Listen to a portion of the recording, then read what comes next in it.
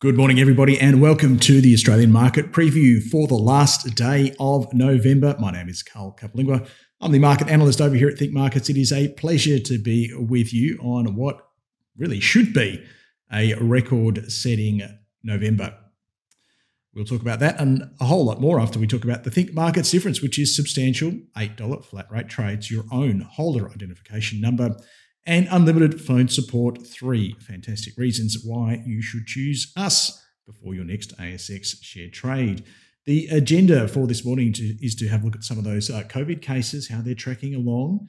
We'll have a look at some of the key market movements from Friday and some charts, including local charts as well.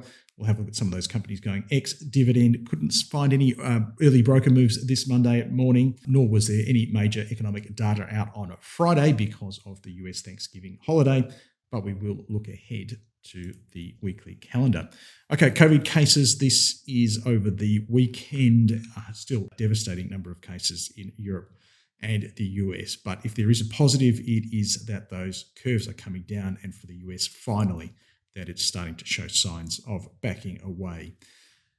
Fingers crossed that continues, but I keep saying it, that could well be the chink in the armour for this current bull phase of equity markets. Having a look at Friday's trading on the ASX 200, we are in a bull phase, but we're having a little bit of a pullback, top to bottom, just over 1.7% from that Wednesday high. So nothing, I think, at this stage to be concerned about, because we're up about 13.5% for November.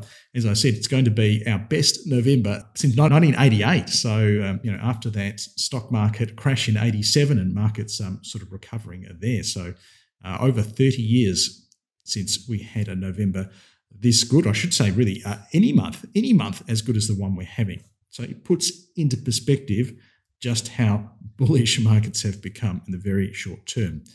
Small pullbacks, as I said, gold having a bounce, but it got hit again on Friday, so I would expect that to back out this morning.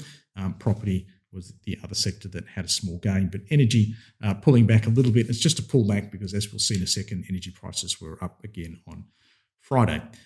In Asia, some solid gains really in Japan and the Hang Seng, but I do note the Shanghai Composite, and it looks fantastic. This chart looks really amazing.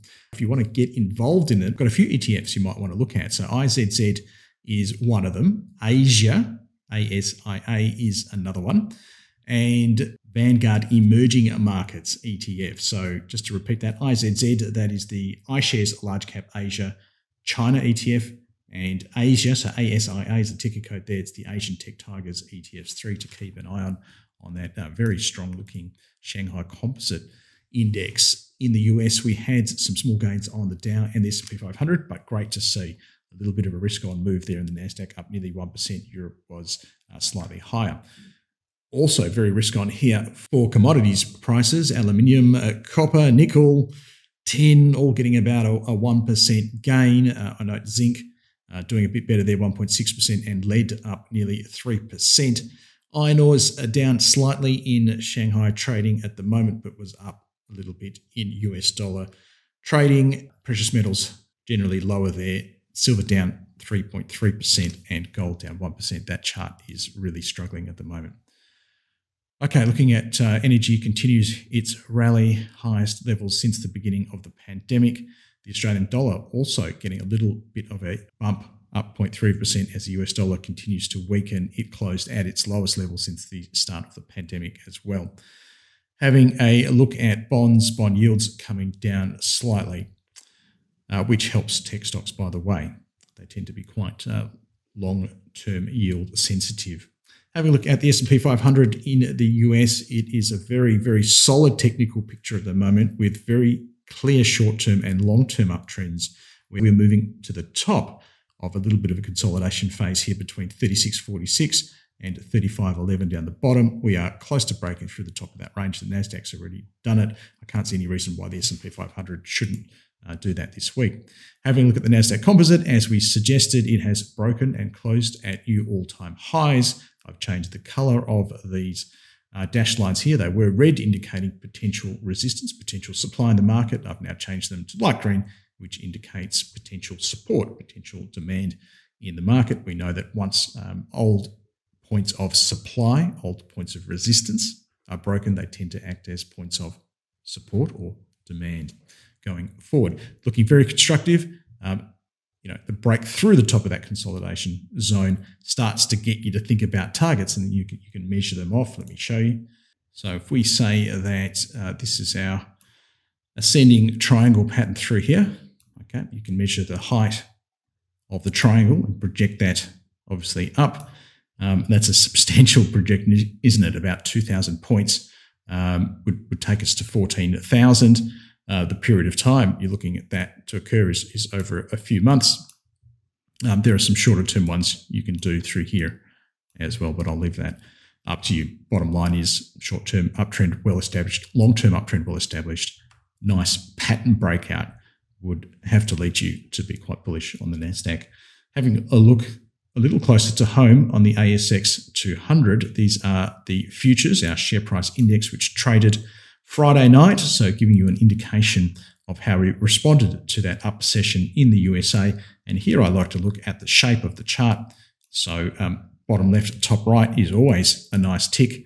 And are we closing near the highs or the lows of the session? And we've closed very close to the highs, so that's another tick there. We're indicating about a 0.8% of a gain on the ASX 200 today, which would take us somewhere up here, confirm this level as a new trough, which is just another sort of little higher peak, higher trough move in this, as I said, fantastic November we're having.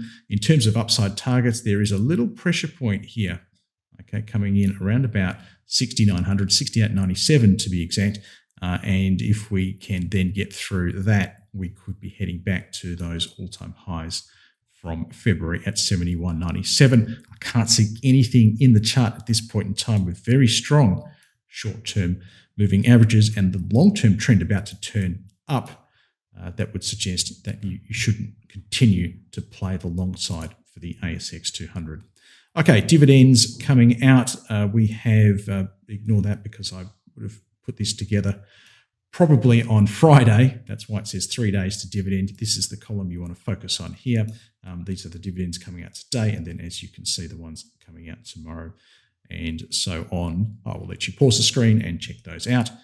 But let's keep moving. The calendar for this week, pretty big week actually for the Australian market. We will have our RBA decision on Tuesday. That is going to be a big one, and then we'll have Philip Lowe speaking about that decision on Wednesday, and Australian GDP also coming out.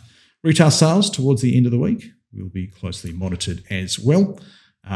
That's just showing the ones for today, isn't it? So not a whole lot coming out today, to be fair. Let me click on the button so we can see the ones for today on the world calendar. We do have some OPEC meetings, Chicago PMI and pending home sales tonight. But looking towards the end of the week, we do have a testimony in front of a Senate Banking Committee for Fed Chairman Jerome Powell, and the big ones coming out here, the non-farm payroll. So widely considered to be the biggest of any data release on a monthly basis. That'll be on Friday night, our time. Okay, that's it for me this morning. You can catch all of our other updates as they appear in the market news section on the website today. And for the rest of the week, you can follow me or the Think Markets handle there on Twitter. On Wednesday, we'll have an Ask the Experts session. So make sure you find the webinars tab on the website and register for that one. You can ask me about any of the stocks you're interested in. Happy to do a technical or a fundamental on those. And then on the 9th of December, we'll have the next in our Think Learning series on how to value a stock. Okay, the disclaimer, as always, says that everything we've talked about this morning is general advice. We do have some products that could see you lose more than your deposits. So as a regulated Australian broker, we need to tell you to do your research, read these disclaimers, give us a call, or consult the website for further details. Okay, it's been a pleasure to be with you this morning. I'll catch you very soon, no doubt. All the best for your trading. Until we catch up again, bye-bye for now.